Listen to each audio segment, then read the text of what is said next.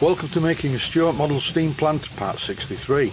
Removing the parts from the baseboard, cutting some mahogany for the sides and carefully fitting them in place using cyanoacrylate adhesive. The pieces of mahogany that I originally cut and was going to use for the sides I decided against. And here's what arrived in the post. These pieces are 18 inches long, even though the advert said they were 44 centimeters long, they're actually 18 inches. Once upon a time you could walk into any model shop and buy mahogany in good lengths like 3 feet, 1 yard, or 36 inches. These pieces have obviously been cut from a 36-inch length, but the problem is I bought these from eBay.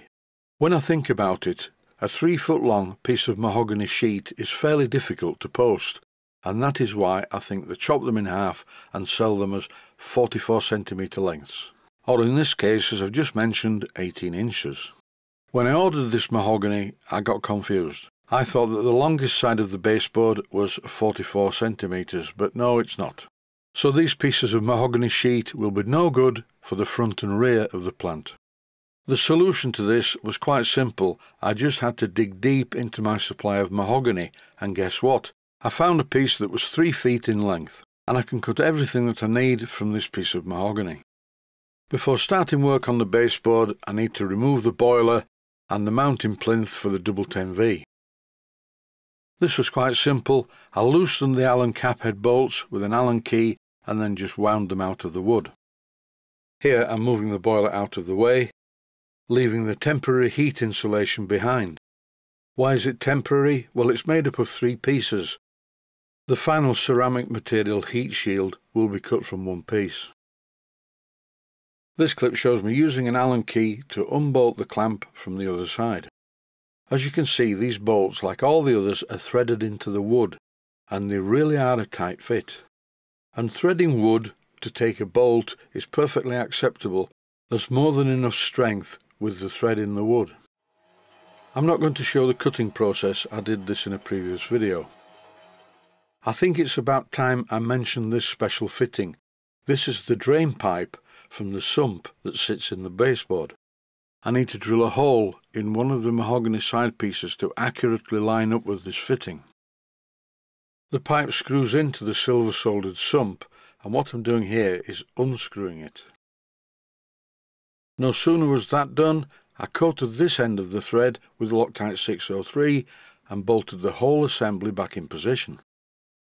But this time, when I tightened it up using the steam fitting on the end, I tightened it up sufficiently to pull the fitting all the way into the wood. Even though it doesn't look like it owing to the camera angle, now the brass tube is below the level of the wood. I drilled a hole in one of the mahogany side pieces so it lined up with the tube. And here, using my bench-mounted Proxon drill with a drum sander fitted, I'm cleaning up the hole. It's more or less in the right place, but the drilled hole was a bit messy, so I'm just cleaning everything up. What I was really doing was making sure that this hole perfectly matched the position of the brass fitting. And as you can see here, it does. Now it's time to get the super glue out. This is cyanoacrylate adhesive or CA glue, and this is the medium viscosity type. What you've just seen me do is thoroughly coat the piece of mahogany. I've carefully pressed it into position on the edge of the baseboard. To make sure I have full contact between the cyanoacrylate adhesive and the edge of the wood, I'm using masking tape to pull it tightly into position. You can't hang around when you're doing this job because the super glue really does set quickly. The video, by the way, is running at twice normal speed, and after the first pieces of masking tape were in place, I filled in the gaps with some more. After a quick adjustment using the drum sander, it's perfect. 1 down and 3 to go. I don't have to mess about with this next piece because there isn't any hole in the wood to fit to. It's just a case of thoroughly coating the piece of mahogany using the cyanoacrylate adhesive, not leaving any gaps at all. After fitting the second piece of the mahogany edging in place, once again I use the masking tape method to hold the wood in place until the cyano adhesive is fully cured. I'll leave it for about 24 hours, that should be okay. I decided to speed up the process just in case any viewers slipped into a coma, so I left out fitting one of the sides. I did fit it, but I didn't bother showing it.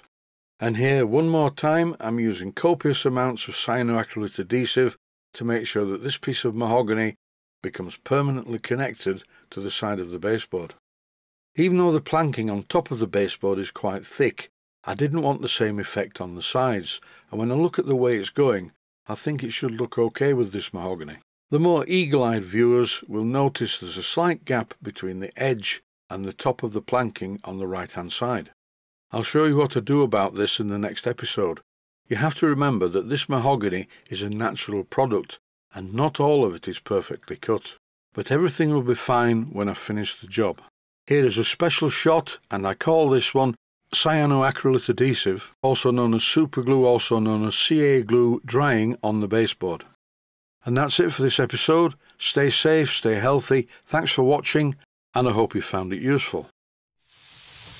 Please take the time to visit my Mainsteam Models website and click on the section of the website that says Video Playlists. And by doing that, you can find other videos that you may like to watch.